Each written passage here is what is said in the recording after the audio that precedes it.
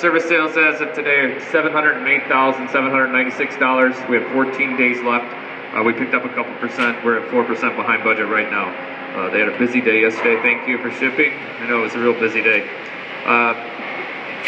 Scrap, if you can come up afterwards, we can go over that scrap. And Geo10 should be running today, BOS 168 today, and Bosch 160 won't be until Thursday. Okay. All right, things that we got going on in white and red.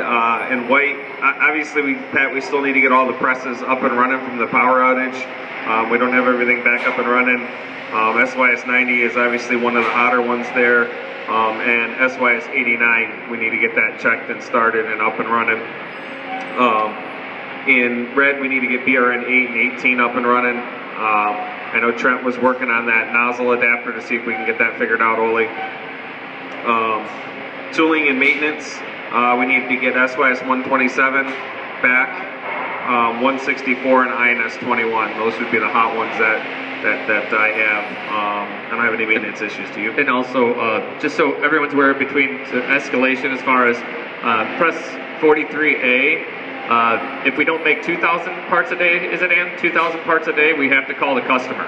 So it's not we leave it down, we don't know what we're going to do, we can't get over to it. So every day the customer wants to know why we're not making 2,000 parts a day.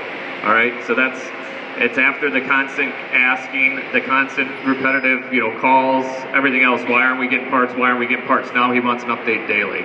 So we're just adding waste, a lot of waste to our day if we don't keep it running, okay? So we want to make sure we do that. All right, Steve had pictures today. Where's Steve at?